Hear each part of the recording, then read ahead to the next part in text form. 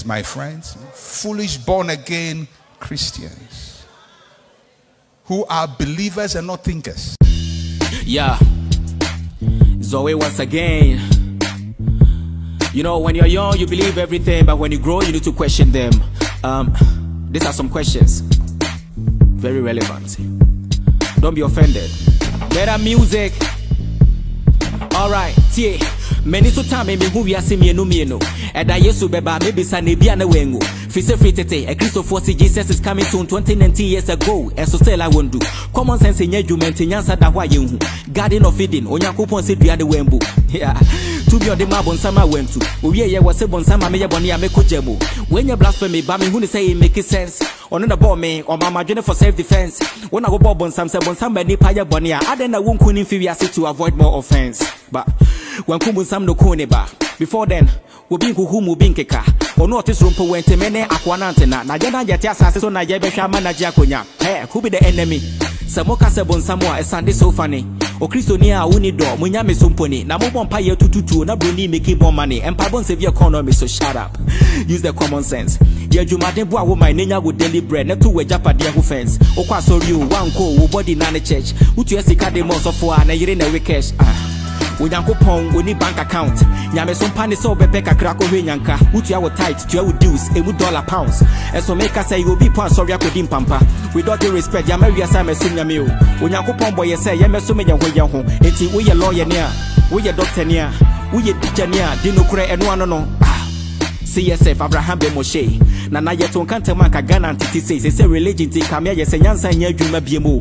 Yato yenkocha na twena kofa broni die no. Wuhia bibeni a ye frɛ wo saying or ye frɛ me Frederick. And so be who broni bia ye frɛ no Kofi Konto. Ya identity. So who gonna be called the brethren? Broni sa nekete that's why bibeni mbobo. Adwene ne ho abode ne bre. Obi ne ho awotwe bibie sika da ho a wonpe. Wa broni kapra ye de to ahwe de. Enti Africa yanto ye ne meye be ye mobo. Ye frɛ me zo we nwum ne ye me bomo kokko. Mr. Banksy on the beat.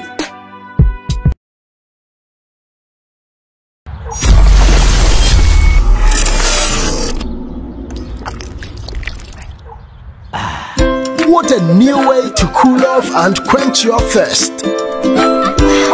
And now everyone is enjoying the surprising experience of Paradise Pack treated drinking water. Hi. Join the refreshing experience and enjoy the all-new Paradise Pack treated drinking water. Paradise Pack treated drinking water. Drink pure, live more. This advertisement has been vetted and approved by the FDA.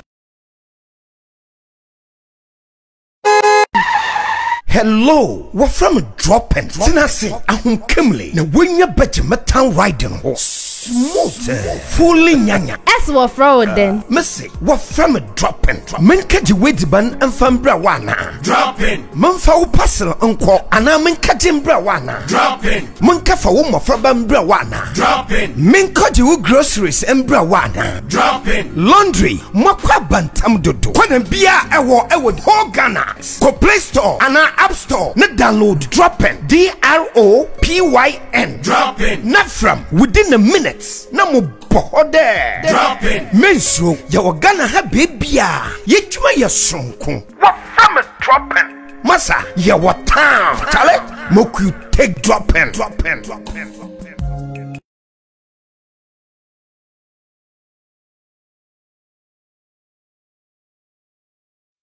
Hey, I tag you for what? And then you want it then there. Some lady CSF TV, Akufabai. Akufa you make the Shrokokra. Jatu Nitin said, don't come yo, don't come me.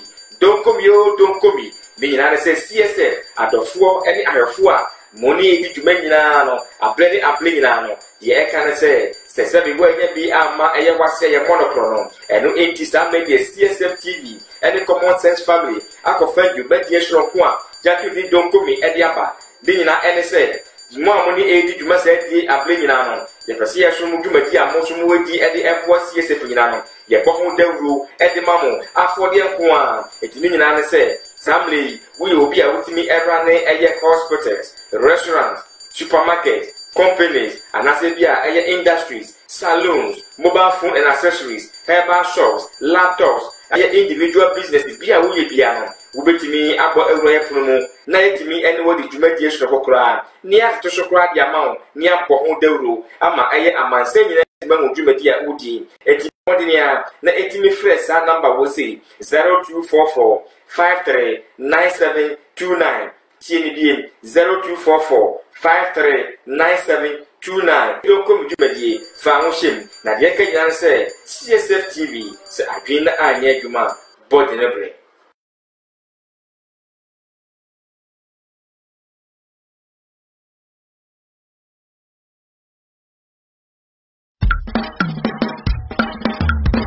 Fititetetere de bapemne insuhwem ama yate asese nsu eyenkwa na asase edawei emu hanchichemu aduoson so eyensu na sete saade a denti na wotena se emansukom ane nsu enwanwo yiraw ema wani tuka wonsem erade na ye drilling company limited won ababeso haw bebria na nipa na mu efa nsu ho wobetu asase yem kopem se wobetu nsu pa ehotew ne watu ade amawo borehole drilling yayebi water treatment services yaye visibility studies ehun se baabia wo kire yense yentuno ayade ebetu nsu asase ne yem ansa ne yetu yaye hand and electronic pump installation hydrofracture yade machines ahoro esi asase nani ne yatunsu na fi baabi biare wa begu faako yem borehole drilling no ehotew wutimenom wode horade egware mpa unya ohaw ankrankrai afiesim apartment ahoro insurance hotels estate developers washing bin nyumeku momre ne rade na ya drilling company limited yabeboa mo enyensupa putu yang was 0245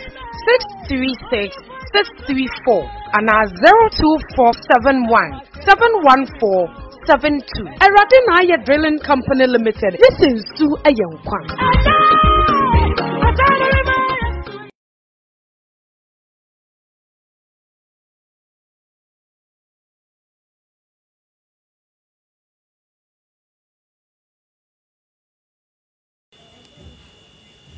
Yo, abusafo. Wede amechi amu nyina na mama obi akwaba CSF be bia wo bia no.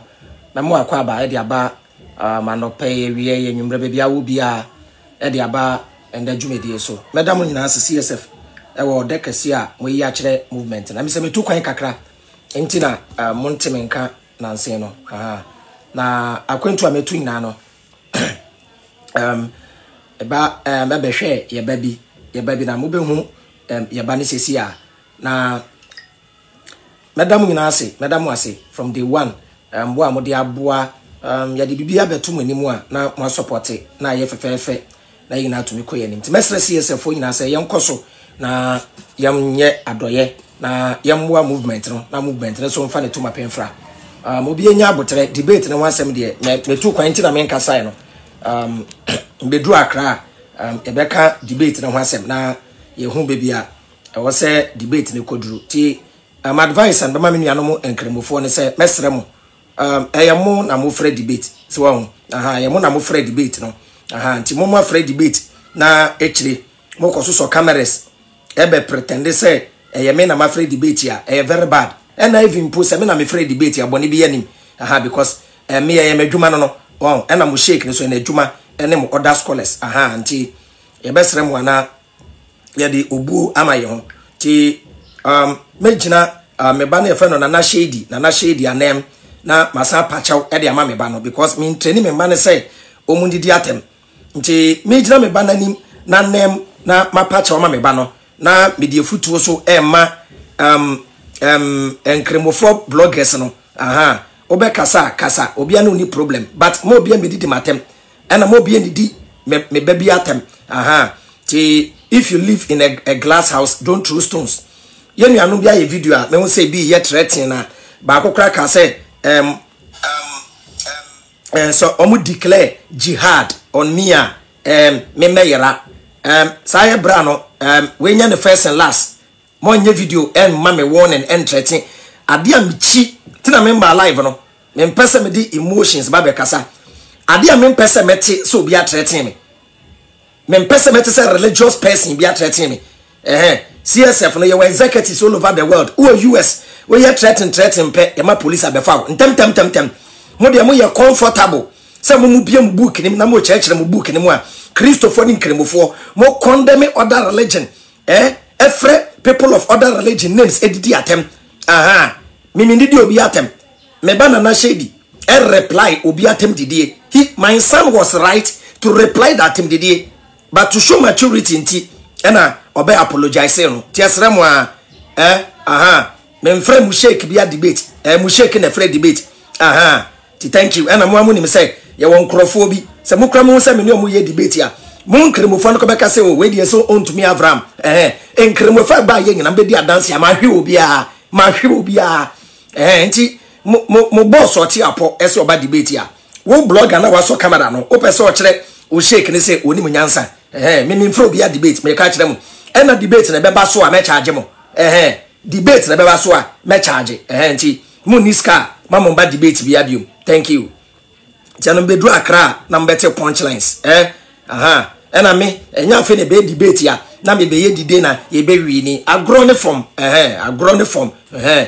thank you ti yanko enda dwumedie ne so yadam nyina ase ti yesra mo enya fe ena oye kristo ni ana nkremoni a obe start say obe attack ena avram no oye debate na obe ton t-shirt nkremofo mo ye t-shirt amon chiche mo so mo ton Quran ye ton so atmase tonto nyina ba bi enkeka de ope Quran no ma translate ye wotwi Quran wo bi dafie ti anya fe na Arab no bi say yenye debate in English ada na nka say debate no about Quran inti yenye na Arab.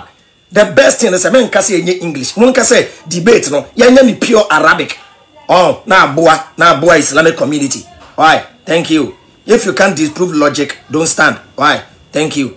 Ti edamu nyina ase ti CSF zede America no mama yen supporting movement le kama wa be hia t-shirt ni bi no numbers no na da ho no ti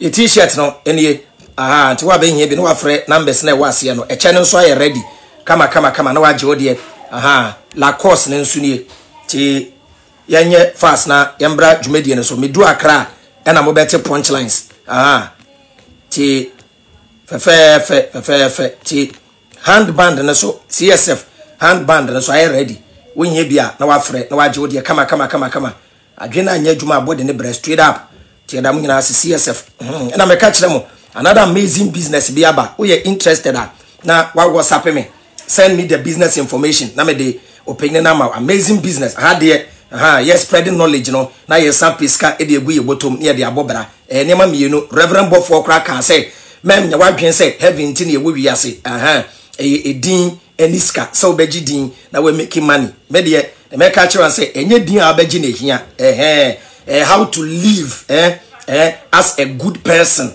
na we making money and ehia na we affect people around you positively enye to become famous in tin ye wo wiase there be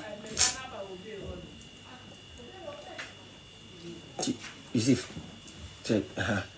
Chenya how to become famous anyway we are say there be why how to affect people's life positively me ba ya na enye boni bia ya yeba mo be kaya aye friend no Paulina Anokye ebrebi me be ye video e man mo be kaya we bubu ada dem how many years 5 years ni ebram be ye video no na ye 4 years because yenim say nkrofo monitor nti na me ba beka 5 years no obi be fa video na me ye first am say we bubu ada dem 4 years no 1 year abeto so aye 5 years yenim Facebook fo obefa de me ka say 4 years no na wetwa na obefa de enda amaba another year abeto so aye 5 years na wetwa na wadwan ne na de abeto say won sa avram no nka no kre enye ono no kwa abaiwa ne wa o say abaiwa no yale 4 years no say si avram na samba o say abaiwa na ebubu oda dem 5 years yenim Ghana for na eyarokosem de bia me ka kire mo nobody should take advantage of somebody's sickness or somebody's disadvantage and somebody's misery to make money. To make a tremo, me ye video bia mo bia send ni panisika mame. Me ye video mo bi na person boana send the money pan directly. Yen ye bay me ba me de na ka Rashida on sia me manu ma mienu Rashida ne Paulina. Me bay am bay video mani. Unim sa manfo fe kire e ba be hwe no e be verify sam paso yare ana say maba e na me na be ye kanana me na be ye azan say ye jiska na ya che well me de me fa ne say e good wo kura na wo fa chiri e ba sa no when how credible I am e bi frɛ no e bi send a question sika e bi agegema no avra magibia na ye ba nnetia no nti se obi abebisa no a sika ye agegema no sika me man ne sen ne wom eye 200 Ghana Paulina abekai obekai se me catch say me here 200 Ghana sa 200 Ghana no o sen ne ma hwan ma ne so Pacho mama send my sister na me ba e yare na oyeni na e dey touch me ona mama dey send ya che sika Paulina nsaka ye nyina no me mani yi mu 200 Ghana obi ano no so yare ena me ka se Paulina usika na nsaka no jibi na fa ye adoye wo yare no hu nyanto nti yiska no empire opebia bogus ka ne so na ka che nyankopon se enamo so na menya emwa obi nso yare me hu nyanto me yi 200 Ghana e de aboa wo yarefo no se de me yare me nya temade ama obi o yare no na ahohoma we wiase nyina ntachi na me so me ho ntome me enemy team de me ye no nature enemy we obeboa me ntia do bibia ase enema ba me ameba Paulina ho me ba ya de di kan e ya aseda e beda mu nyina ase Ghana fo mo yade papa manka na meboa mo yade papa eboa no ema scan any test ahodo e wo so koye nyina wakoye nyina wie on the 9th da yenim on the 8th one Monday on the 8th Monday da yenim ya no obekọ konfanoche okwa ombeje na to say operation process nana omba be start ombeye yeba no operation yenua ba onya bofra sawo Paulina won fie sen ma won so Pacho menya 26 me na menya 26 me ya na onya 19th me ya na menya 26 che yeba no 26 years 26 me de ne picture ebra na onya nyare kirewa very beautiful lady yare na akofa we nyina ba the condition ya yebeto anopei ye nyina ye ba ye no na ye wra ho me ne Abdullah Yusuf ene Papistic and Francis Do ene wa Francis Do so beda na se ohwe yenua bay lockdown him ewo mu ana waba na wa brand ska wa brand duane ne ade nti obi bia mo support mo send ska ma Paulina nyina ye da mo ase yesramu mo ye Western Union man na o delay na ontumi nkoyi ska na yesramu pamocho bebre ya tramo ne condition ne emwa wo hia ya pamocho ebeya wa pesa wo ye Western Union man no bisa no no ma wo edin a nipa ne betumi akọ bank ontumi nanti odadem ye ba ye sebe ye obi ne pagya no ede ne tena ho iche mu na ma menkyere mu ade bi sramo ya wrakusem ne condition de anya fe ne beka ho asem ye sramo so obedwon so a say no odwon so bo ne si wo ene ya connect rubber menua ya wrakusem papa ye bay ye nua bay ya dishie ne condition asofo asan gini huska e ona se me boso a na makoma kra ya ba asofo a asan de oil ni nsuo agini husika di first video me ye no muti ni na bayo ye bubuda dem me be ni video na 4 years this year be ka 5 years condition wom na ka san bo ne ka ho enokra asole empire bo no ko ya ka san ko bo no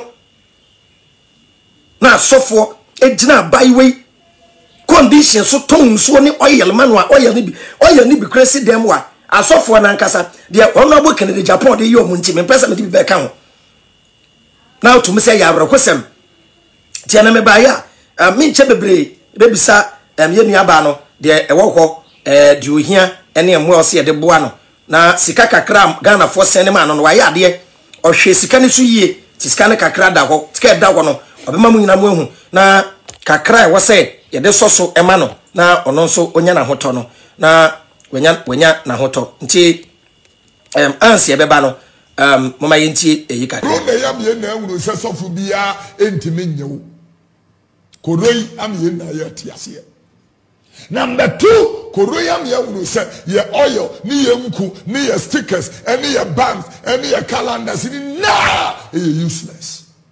Say ye useless ya, monfa mesa koruno. Any make Kofi Drum coming and member who de urabama. The Beko TV so ko radio so. Aye hu dede. Ni Kofi Drum and comedy say mara. Korai am ye unu say enada and the nipa bebreda. Yo abusha for there na mamu akwaba yakotie koroi kakra ahanti yebetie ya ye nuaba ya ye de hye Paulina da etsen pacho boko yo em say fi ebra me ba ha me koye no wa frɛ me a busy wo frɛ kura na wunyame juma ni nti ti and then akwenya ba maba de wo ho no wo de beto Ghana fo anim ene adofo enim ni CSF ni Christopher nkremofo bibia okowo mboa no nti Ghana fo etio okay dan pacho me dase se wa mama akwenya mesa eba beta adofo ase pacho omo se ma woni so kakra yo me pacho da ava me da wase so asa mama akwenya bie na wo sa ba be interview na me entity ase de medical da adofo ase mo hwe video no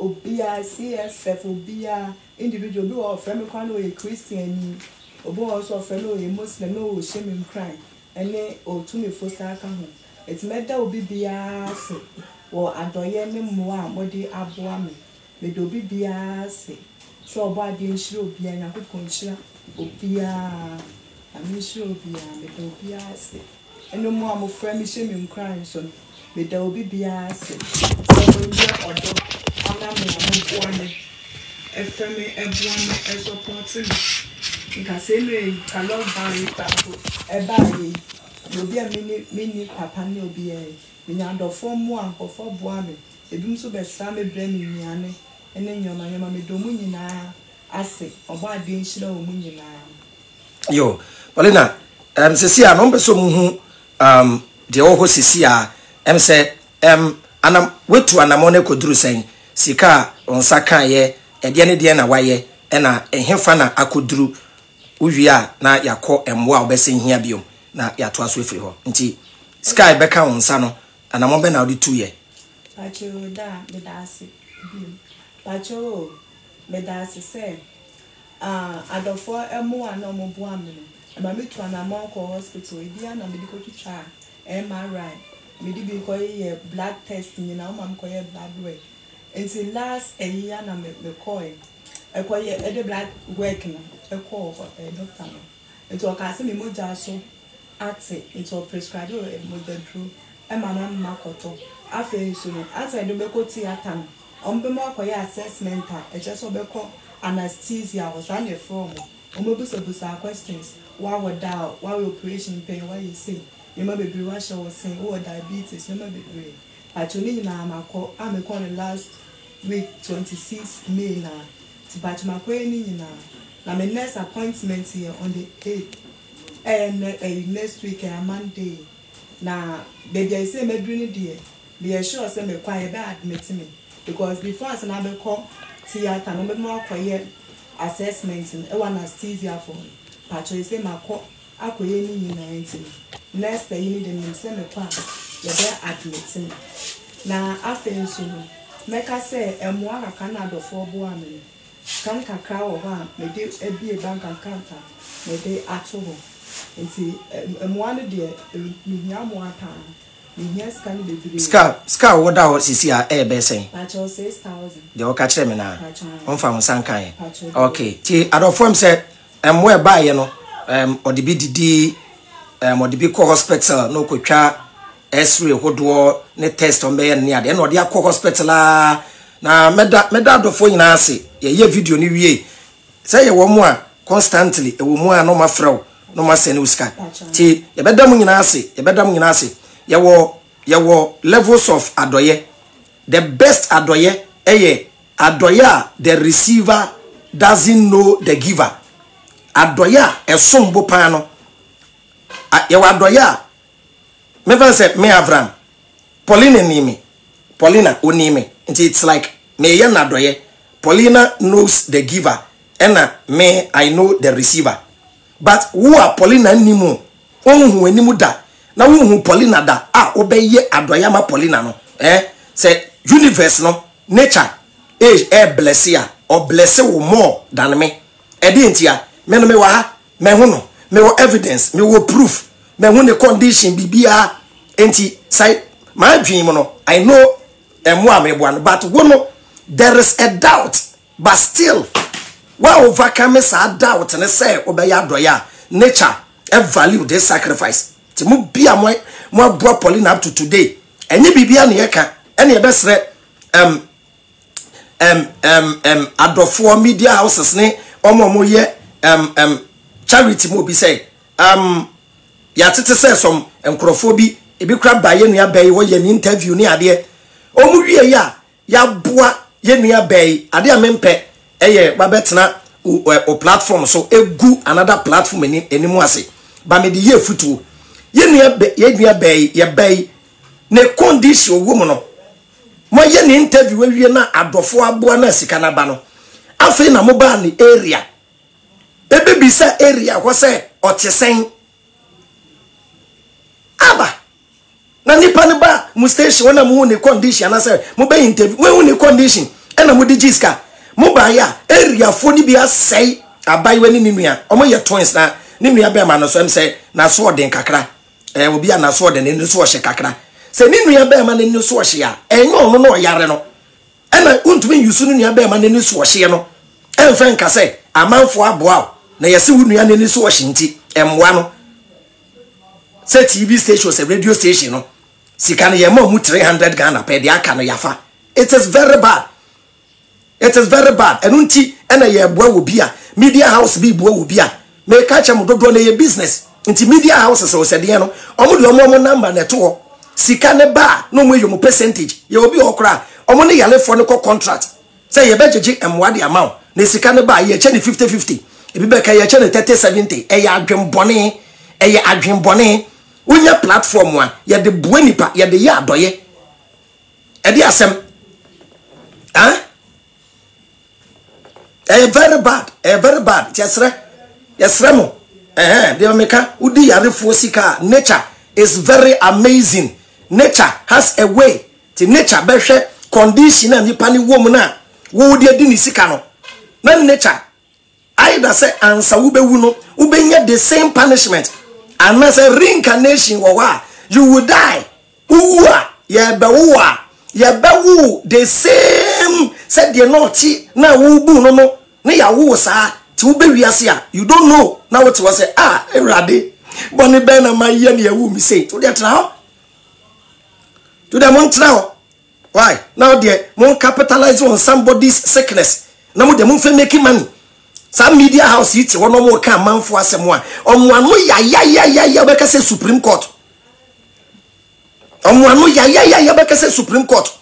Your programs be brave TV station radio station bia ya omo to din we feel say omo ya man for adoye adwombone nko a adwombone to make them platform is my crime check man no ma bonaba so don say man no crime check do ko prison boa prisoners crime check. Who say shall do ya crime check man ye? Anokye me nyane contact cranka.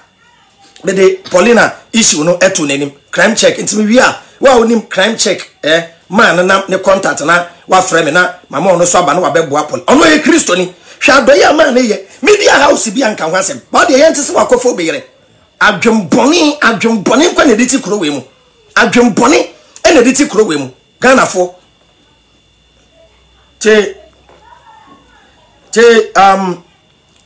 Paulina see ano operation so doctor actually scam bejiana e ba cho they say na akoye no say e che yentino omuntime kan amount ni say omso mbe me nyama bebiri me ko ne bia metimi akoti ata me bia yi me bia be 5,000 e bia say ni e oto ebere ko yesi the price ni dem pacho omuntime kan chere okay. Okay. Chebusia for we anya kasa tenten onokra obre te ye bend bia na Oh, okay. Crime check. Come say Muslim. Okay. On come say Ibrahim. Or Ibrahim. Crime check man. Or Ibrahim. Ibrahim 4 years. Some me Ibrahim. So I no wonder. Wow. Okay, Albert. Yeah. Well, benya crime check man number no. Oh, friend now san come here pacho manager number near why. Anti pacho. Me the manager number 2. Me the manager number be 2 until. Well, benya crime check man the contact no. Friend manager na friend man say na from so nya number na me mfentu nanim na ono so embe ne mboa mebo Kofi Adoma so amane na yahwe na ya boa ntim pam chew operation na okoye no em say me ne doctor bi di ho nkomo Dr. Aruna bibia obi am chiam say lockdown corona mo akoka US nti jabe yi em say once ya 40,000 to 50,000 there obesay 40,000 to 50,000 from 30,000 40,000 50,000 enye adeketwa na okoye nti mesre adofo nyina ye ba ne mobile money number ni din na woso ene da wono mo amobua ne first no obomoden enya mo 6,000 ekosie Monday da ye nimu on the 8th June 2020 ena oko konfanochi a ombeje na to tie bia ombetwa esre bia onkoye sei ti emu na be discan be banti me pa chaw e free sesi akono free sesi a meti e mebie phone line square sesi a obi biara ayeka wa koma a opese oboa ye nua ba no na wa friend number na wa boa afei asemo afei osenya obi a obehwe no obi obehwe no oni ebusua bia ni ba bia o oni ni nua ba ma pe kada no ka kire mo sabe ne maami ode ne ba wi ase enya mental problem o maami ne ho ato no ne ho nto no ne maami ode ne ba wi ase sabe moni mu a sabe be ya obeti ade na siye ne maami abodam sabe ne papa ewu ne nua ba mo ye twins so a ne ma nkoyi ne nua ba ma no so ntumi nhwe no esan se oye woba jane nan obodwale obepepa ne ho ne nua ba ma ne ntumi nti o se enye obi obehwe no na nkofro mudi ni say home care nurse obetu yama obi abehwe no but ombeje 500 Ghana 600 Ghana every month is 600 Ghana wo obetu me devote say me pese me fa sa aka no me pese me fa home care ka every month me tuya dia ma Paulina Fre Paulina and I say Fre manager number na da wono 600 Ghana every month die betumi ayani menua die betumi ayani sramo na yemboa yeba no yemboa no tibacho metie sesi akura me kase we ke wakoma a opesa wo ye mobile money de mano no ena oko hospital so a mene na beko Monday okay next week mesaba nyameba ba ya de mesaba ya de okumase nti mesaba next week into from next week Monday Tuesday up to Friday mesaba back to Kumasi ma kokonfo no chewo na mene doctor na kodi nkomo na time to time mema mo update from the hospital ebi obehia bibia na yaka na de ato manim ti ye be ko so support na enti mesramo papa de hia pa no for now home care nurse na obenya no se nye home care nurse mpo na ye benya obi wo Kumasi ha a obetumi ahwe Paulina ye pe wo ba obetumi ahwe Paulina betu ahwe na nopa ebia na ukofie enwumbre na wa behwe no na ukofie anopa na wa behwe no ye de sa ketua ne be maw ana se wo hwe Paulina wiya Paulina ho to ne wiya na ya san ye video na CSF ankasa ye raise fan na ye de amaw ye ne nipa ne beka de ope no so ope de bosu de be maw ye be nyo obi behwe Paulina akose Paulina ho be to no a ne ho be yin han no say 2 months so say 3 months so say 4 months say 6 months so ye wiya na CSF ina yakeka yensa se ne ye raise fan ye nya 5,000 o ye nya 10,000 o de be nya bia no ne ye de jani pa ne kwan nti wo a oba obetumi ahwe no pa chaw empa puske leke ga bia obo e ba be WhatsApp no abetete no ye nya obi a ne ni da fom kakra obetumi Paulina nchen anopa oba be hwe no de modi be didi nyina no CSF befa ma be hwe na nopa na wa be hwe na enwumbre eda wo feel se obeda ne nchen no na wada ne nchen kosi se Paulina ho beto no se nipa ne be gi aketua o se de obeye bia no ene nipa ne be ko terms na ya hwe na ya boa na ye be ho ato no enye easy kra enye easy CSF ti Paulina na edan na semo be bia wote no eye ma ana se o relocate a anka ope Bajo on come to some environment na come pepa ahane mo ami me peace of mind me ba me ya be hu problem se wa e be problem bi owo no yetumi relocate man anti ye wi a me ne papistic ene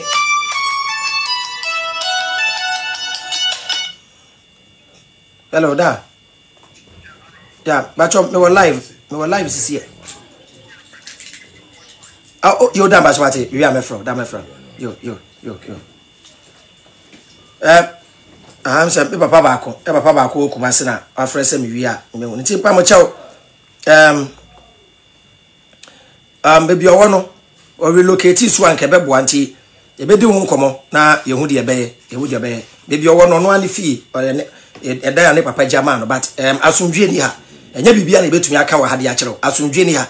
Ena mwamunim se obi ko condition bi se mesramo yanka se obi nsani sika mama ni janamba no yanka se obi ansane Paulina sika mama Avram mo bi ansani sika mesramo ye yadoye emasam ajetefio me ye masam ajetefio no obi set me trap oni pa ne sheda sen 1000 Ghana 1000 Ghana se 500 Ghana o kan me se sen masam ajetefio so Avram dabi me jiudi me so de beko en wo sani sika ne man o send this kind of man no train 3 days and no fresh some jet few catch and say my send Avram 500 or the amawa na awon nipa adwene te ye no ye nim say the nipa adwene maybe ye adwene ho adwuma and before you think I've thought and to feel so be use opportunity we e their best me omo support me ho dada me omo bua me no omo ho nti mo support nyina me da mo nyina ase me ba kumase a de bia meda de emedi bibia papistic and the family who can na tenya fe na baba set me trap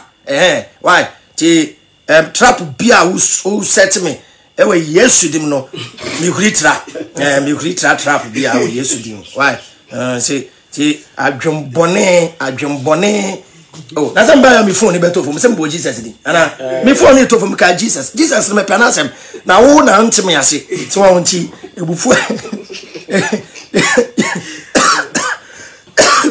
Jesus na yadine me wia sing na your property.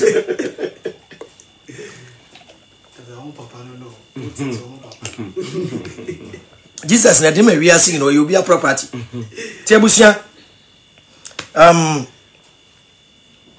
ya pe ti wa kumasia wa ni mo bi a oye mature da trusted because ya ba nsem waka obi ba so ba hwe ni 2 days or the new form and the person ko mobile money onko mobile se mobile money no ntumi mpie or the phone ni mobile so nko yi mobile money bra nipa ni pi ya oti don ono ko nti esrem anti ma me bie phone lines no na kakra mo pese mo kan no ti me bebie phone lines no why Paulina o last words na me bie phone lines no okay damn patch on me da CB because so ada was because me udi nkomo no went to anamo a ka adofo so ehu me emeboa me nti me because so ada was esa ada CS movement ni nyina ase esa ada obi bia ase si amesre se mo amohwe me mo amoye Christopher mo ye kemofo bia mo bompaya mo nka me mpaibom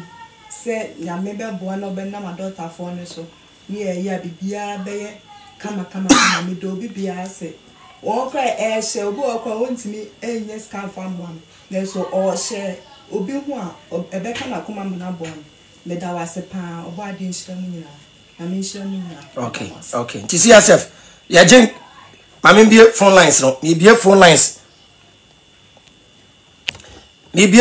ni sisi awai na kakra mo so mo wa mpese mo kan na mo abaso abekasa mpa chaw mo bia meka debate asem enye debate na meye why mo bia meka debate na asem Paulina nso wa ha wo ka bibi na wo se Paulina eyi wa no anti me bie phone lines no why anti wa pese o frɛ no Paulina number ne da ho no why me number ni why me number ni wo ho wa person support CSF no why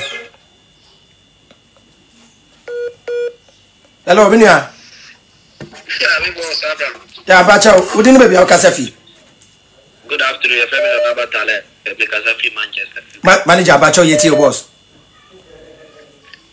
obadi shop Abraham abaya we say want me am bia want me am we asia mo bia na abaya we nkwa de oboa na menim say na say me ya especially o kase asofo de dini me by now so me try say me we you better try say mumu na de da hono ti you better try me contribute bi kakra da mo nyina se na ya da mo ase boss we say what the abeto we are seeing na say Ghana man nyina hu no onzo so fu bia ma me jina on be ka say we betimi asai no ba pe no makofu obi fro ba bi obi no no say o yare achacha ya sane yare oko o de zani ba so yeah they don't do things they are real they don't do it but they are real no do to good depending yeah samo Abraham what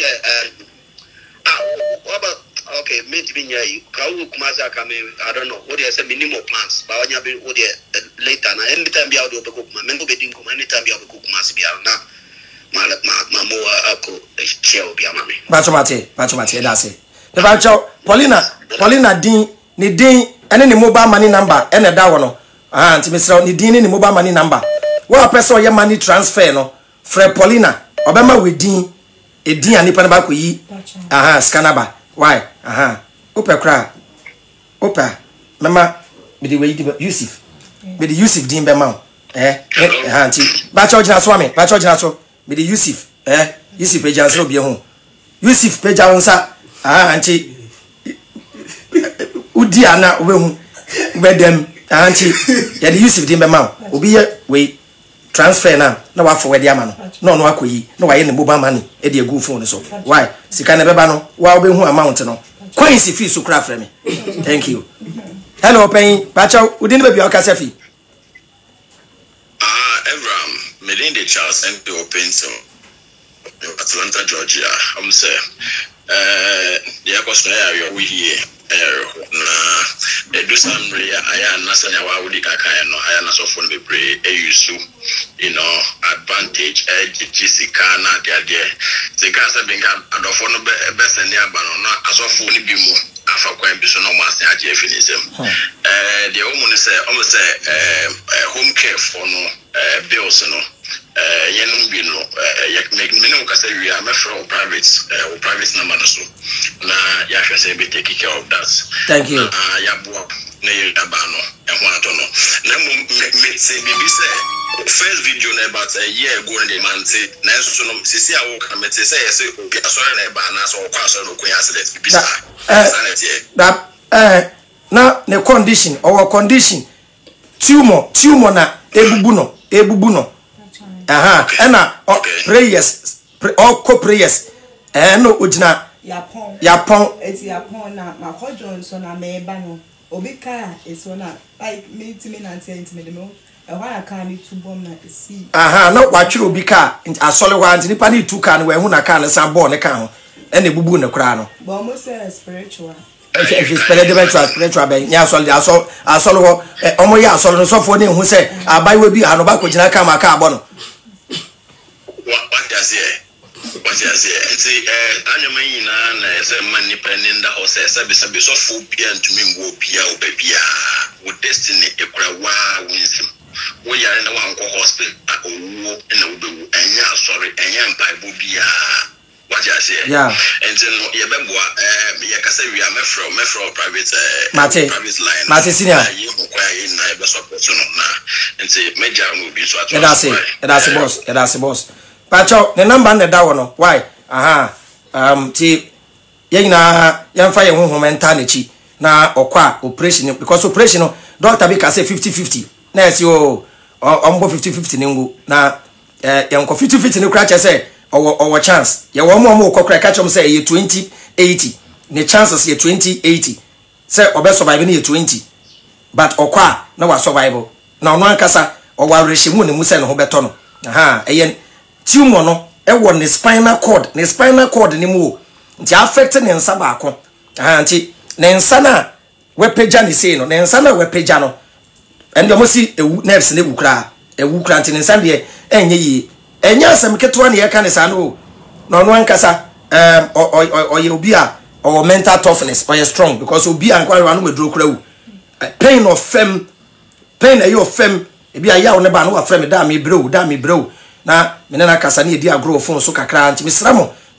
empachaw me pachaw we no yempe problem bia nti yemfa odo ne ba akoye ne yemfa support ye nua no why we di ya de hye why na ne ho ento ne mai ti wa pese oba show ne so no betumi afrem se line no se nipa be 70,000 egu line so nti line so aso for nkwa ne tu ho nipa egu line so se fresia line so aye hye nipa 7,000 gusu sesia na wo kura phone na amanfo fra where dem we say nipa 70,000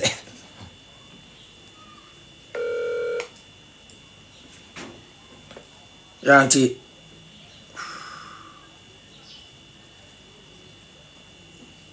actually me restart phone why am say okay.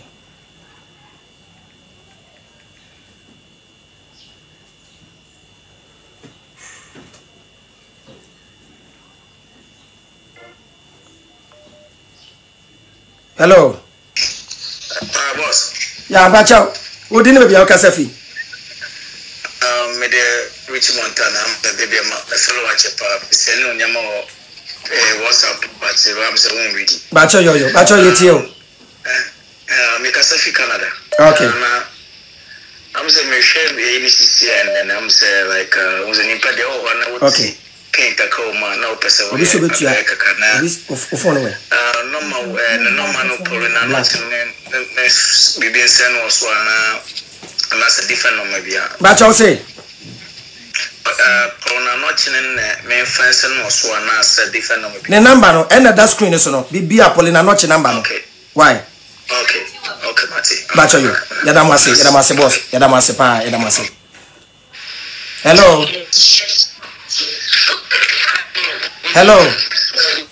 Bacha utie ohu hello Bacha odini be bia o kasafi me kasafi Belgium yo Bacha yetie o no me we ni sisi na oni am se meni nya finjio yes sir sorry Ghana so for so boy that you say ba Ghana so for so punish you papa afina de Japan that start nti be mu ni besi yeah you know your bomb pa say o betimi stop mu nya na ehun say sa so for no sa greedy ni pe sem na o mo dia Ghana o mo pese o mo say o ma no o mo kra de politicians no serious very serious touching pa na let's try say me go mo di na me PCC na akoye mo mo dia ma ge yasramo a wo dia yasramo mo mo den yada mase pa no problem yada mase no man go en kameji we sa we no kameji 3 months na mama say ni sika for 3 months obi ba be no oh okay ba cho yada mase boss yada mase papa yada mase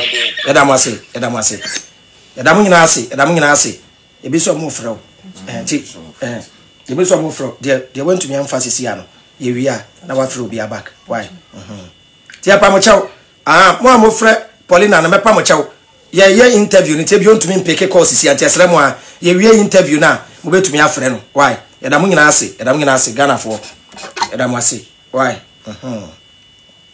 chanka we ye wo live nanka revenue usu bempa so be miracle betwa meti de esi so nanka revenue usu bempa wa fresim sam moshe mame direction sesia mama wo bana nante wo ga se nkran na eguga na ha wo wo betwa mimiti na na duti no eno de eno utwa nyeyi dwamonum wo Ghana ha sa mo ye nsentre ni bra na be se me bana yare me so fo be se Paulina yare what so for abema Paulina ho ato no me di so for am free me nya ketua me di so for me preach am free me so me preach am uni members ya benya me ji Yesu atum ko se mewu. Hello Abraham. Yeah, I'm back out. Yeah. Okay. Yeah, Tio. Me bravo pa ye. Yesterday, no, Yanko Pombaya, Mama in Banamato. Yeah. So, me send the crab. Nipano Becana, Mountain and Pessamitini, demand 20% contribute to a 600 Ghana. 600 Ghana, okay. For a month, 1 month. First month, in a minute. But oh, yeah, that's it. Yeah, that's it. Senior, that's it. Hello.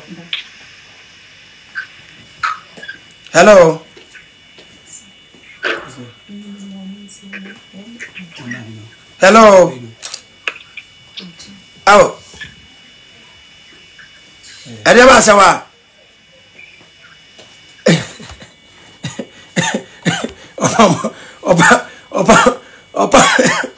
Opa mo bese. Adeba sawa. Opa mo be kuni po.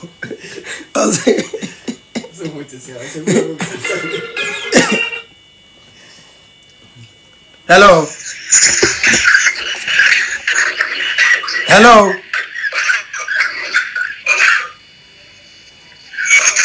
Oh, hello. You as a phone of where, sir? Hello. You as a phone of guy, and you was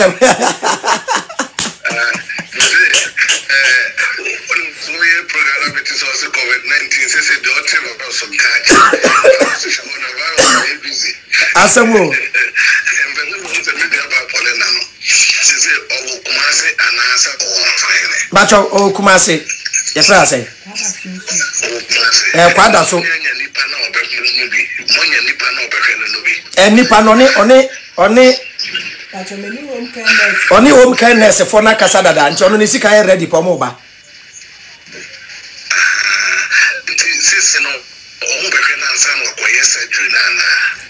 Dabi anka de be because obeko hospital nyina ne o se enya de o hwe no obi o hwe na because oni obi ani nua be ma ne pe nti enya nipa na be kwa hwe no hospital wa kusi se na ho beto no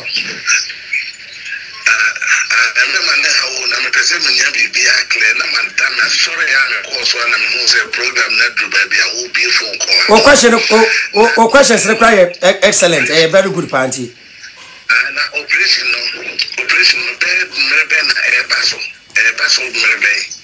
Or come Monday, on Bajana to hospital on Monday, yeah. Monday, yeah. And your operation on Moko started. Bacho or Casa. Bacho or Casa or Trim. 1 month, let's say 600 was saying 600 and your faces cannot say no. 6 million for a month. 6 million a month. No, home a month. Okay, that's reasonable. Okay, it is no. Some month no so. Sikano una obekwa kotua na se Paulina no ono mbeti free. Bibia wo Paulina ho ni mobile money so nti bosume so na watua. Obetua first month no na nipa. No na hono ekire magren kakra once nipa no nensani control bia wo bibia so sese so betimi aye. Na wanya nipa papa nso a omo hu se dom na ye boa no ebekwa akopese ye tia no ana se ye tete ne bumbum wani hu akonta no wani be ba hu se ye se Paulina sikasa. Bacho mi ntwa no ebi aboa ne first ono no control ni bibia ono aka so oni obi awo ne nchen okofa obi ba ya na nipa ne ye ne sika basa nti ono na control ni bibia o ne bank account o ne mobile money way account nti bibia o ne mobile money so nti obi an control ne nsa ne ba akopɛ ne ha no but o de ba akɔ ne ye bibia nti ono na ye ne bibia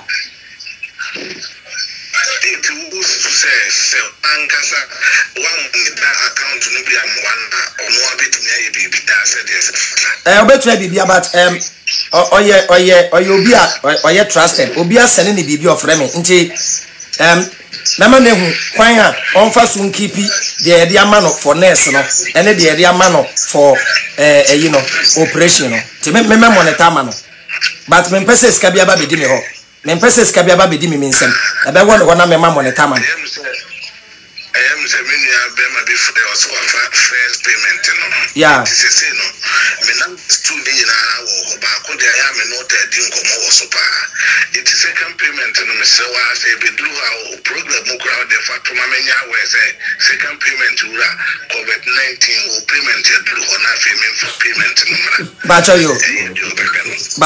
bacho mate ya da wa say pese me ni o mo treat monthly no rotate sa na ye treat piasa ko pim say you aba no wa reshe mo so benya hoto atimi aye do peso yi Bamis ye bo aye nhwe manen say enwiansa Bamis ya da say na we esro kakra o de tumpane ba man be bo mu no ama me tete o ba bia me nya o nche on malai no so me kam so madwen inte du ba bia no ma me update kakra na me so ma hunde e ko bacho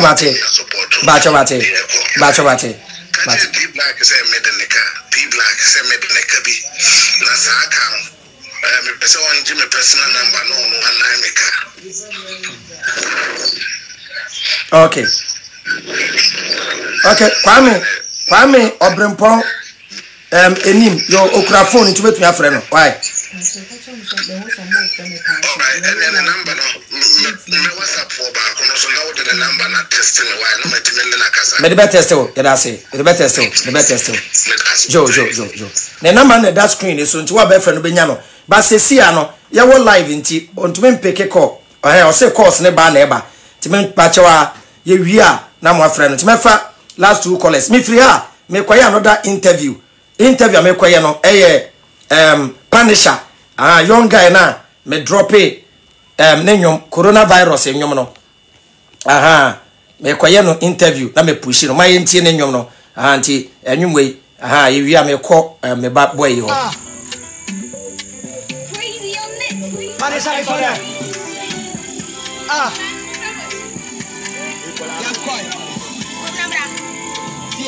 boy awurade asemaba na mada meti mani ya si Ebola oba ye ni ye mu no eti wakofa ne yeraba ne yiri ba ya si corona mumu meti wo Punisher meti ni pressure sawa mu de wakofa ba o me do na do mi get poni minda I have it mama menka ya riewe ya tie temuda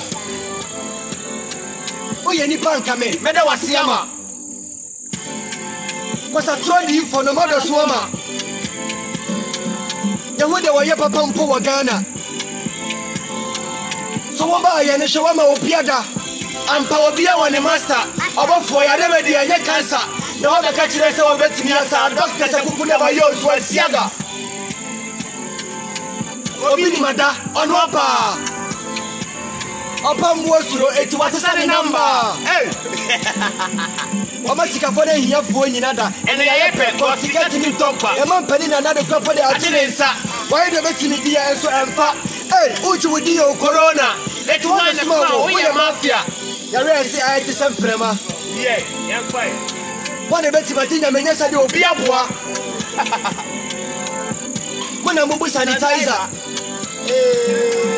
wasi emfa kaiser de man kaiser so ni papa jamaisa ko pasta atu dia dia seba hu hiamwa ponche afina kesepa neba woti so nenche na nyameba anyasa ebe famu de say rapture gana for the yana ye de me dia grow ya re ebe kuni pani ya tia ne ye de fani clipo na woni o man ni nyina ye pa so na ye mobo de kasa so asie ni babiko tie ja tie pai bona tie yo anyasa wi wani dia ene ye bewo na dia mo ga be fo trotro abotira ye pani de se wo bia mpe ho ye de ma he wo de pa akwa ho o be kwara ne ya to da kasa wasi by force e du me wura ma ko sie o ya wo be ke bi ye ni ho ye be tie o was amusuro o woni se bi pola re ni dia sai o ya pai wumpo ye bedayo Sile Queens for na mu wasema hu wiase anyo to for bobo for nyoma haide Mokin Sakin and Kurabadoje, Satanika Sawi, Bema, whatever Siame, don't worry about me, Tibi, what's okay, fuck God, right, let's see any piano, I feel a one day. But there was someone here, so no one can come and there's nobody to my men show. I am very funny to my men today. Oh, Biada.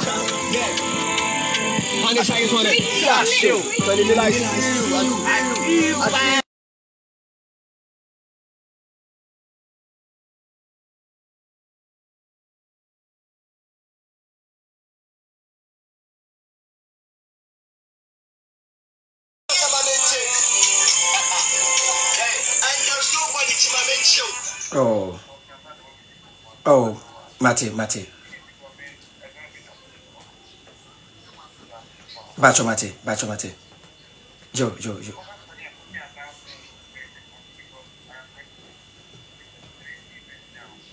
Bacho, Joe, over cinema and number no. Cinema,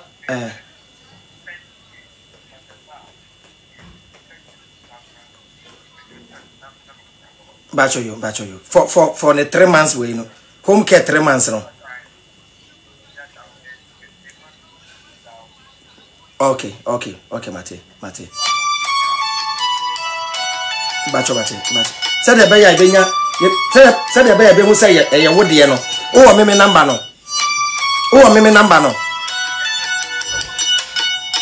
Okay, you see. But meme number no man. What's your son? Hello. Charlie. Bacho me bon number 0244. Abuja for Bacho mon friend mon chama. Said the bay ya. Home care dia no kofra. 856. Okay. Tibacha, what person pick last call na.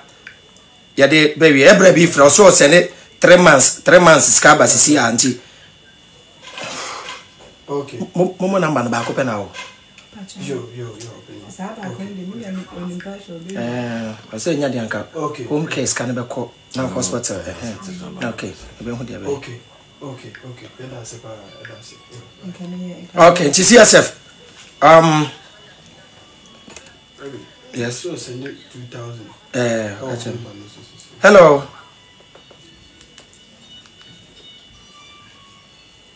Tibacha wa person ba show ni so na wa frame me number no. Hello boss.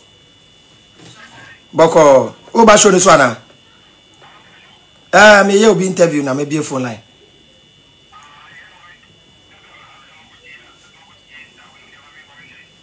Okay. Maybe I'm not my friend. Okay.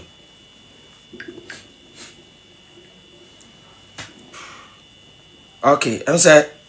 I was saying you need never. What's it? I say you need dinner. And you need dinner. Okay. Antina. Because one send. Say more. Tiabusa for what yet? Ebeda mu nyina ase. Paulina. Where there? Or last. Eba. Paulina, or last West I catch you. Dan pacho me last West na ne say me do bibia ase. Oba den shiro bia. Even cause see akwa no kwao say eba. Ene mo eba me do bibia ase. Na minim say oba de beboa ama mo nya me sonso. Me so ho mfa so. Me do bia ase na me shiro bibia. Da van da wase papa. Oba den shira. Nasi.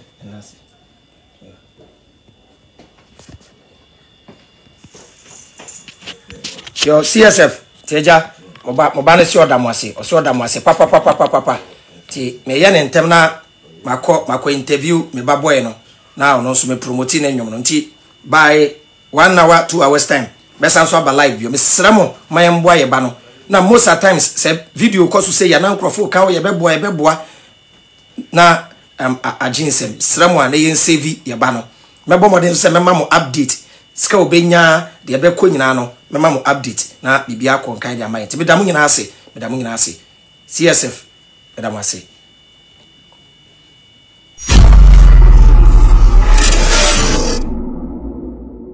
Mini anu Ghana for me chechi amu nyina Ema mu nua be ma Avram bin Moshe, leader of Common Sense Family. Common Sense Family a awakening movement a yedi bia ni pani. Said the bay especially a bibi man ebe fa ne ntoma pefra me dia de to me ankasa Ali Ibrahim ye wo mi nkremoni be ye kristoni esua de abanjifo no esanse wa wo tire asem ne ka se ye nso wo nyina hwe se fi awurade a te na me sua osom godro ne nyina. In conclusion, be who say all religion or sum biara was invented by man. Obo ade na ma ye som na emum o ma ye adwene sense of good judgment say ye fantine wiase enfem bobra eye ensembi se bi say Bible mu pensem Koran mu adesua ni osom godro mu adesua any other social issues and ye de bremo e wo program ya to din say time with the common sense family 9:30 p.m. Mondays, Wednesdays and Saturday. Enti shia me wo sonfo Avram bin Moshe e wo Tumpani TV adwena anya adwuma body ne bre yeda mu nyina ase. Bye bye. Yes, Abraham be Moshe.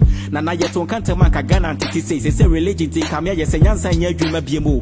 Yato yenkocha na twena kofa broni die no. Wuhia bibeni a yefre wo saying or yefre me Frederick. And so be who broni bi a yefre the Kofi Konto. Ya identity. So who gonna be called the brethren? Broni say nekete that's why bibeni mbo